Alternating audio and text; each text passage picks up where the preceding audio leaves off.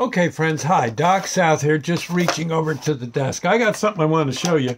Sandy's going to be taking this item up to the Slatington Antique Center to sell it, and I thought you'd get a charge out of it. Because in my case, this is something I remember being new back as a kid, back in the, I would guess it would be the mid 50s for this.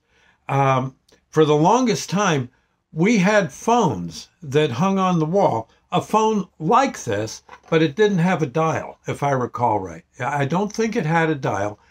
You would just, you'd pick up the receiver, and an operator downtown in Chester, New Jersey, would pick up would see that you picked up your phone, and they would ask you what number you wanted. And if you were going to call within the town of Chester, your number would have been a 3-digit number. You would have I want 307J, or give me 422B, and they'd hook you up, and that'd be probably one of your school chums.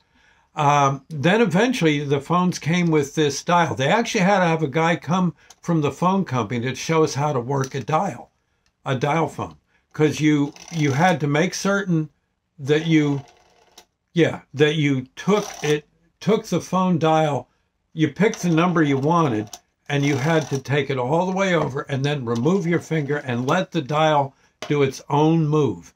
And somehow or another that you did that for all the numbers you needed for that particular person you were going to call.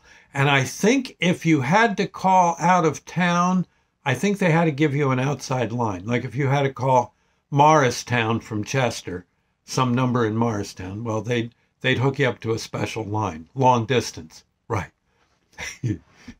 But these hung on walls. They had a way of hanging on the wall. Wire came out the bottom and I guess out to the telephone line outside. And that's pretty much what you did. And to hang up the phone, you just did like that. And of course, when you picked up the phone, that activated it by this thing. And sometimes people, if they were in a hurry to get to the operator, they'd go like that. And the operator know that it was perhaps a serious call. And I think the operator could call the fire company, police. Of course, we only had one policeman in the town. They could call the fire company or the rescue squad, and on their own. You know, if you said, "Hey, there's a fire at 484 Main Street," well, they'd take care of it from there. Yeah, and these babies, they weigh about, I'm guessing, about 4 or 5 pounds, and that would, like I said, hang on the wall with these two brackets. And darned if it wasn't, yeah, they worked just fine. I forget how much the phone bill was. Of course, nothing compared to what you get nowadays. In fact, it was a whole lot cheaper, if I recall. I think my father having a cow because the phone bill was $15. If that. Yeah, but oh my God.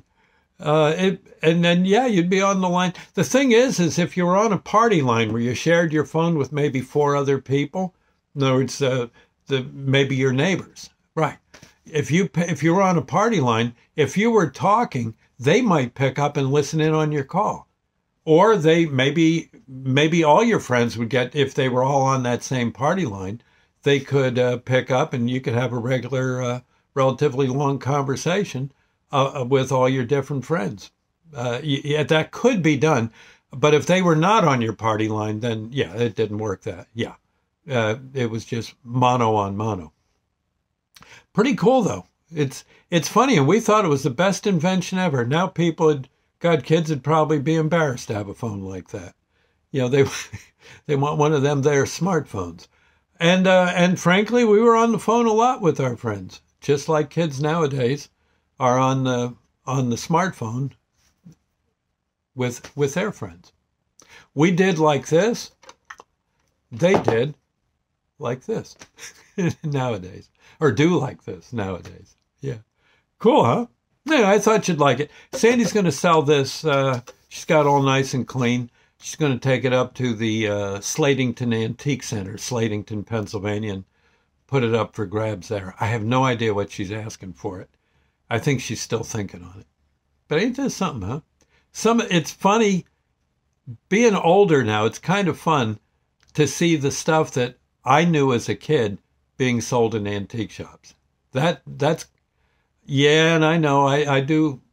Like when I had an antique shop many years ago, I remember people coming in, old timers, looking at something from the 1919 or something. Hey, I remember that when I was a kid. Now look what I'm doing. Same darn thing. Cool. Life marches on. I'll see you later.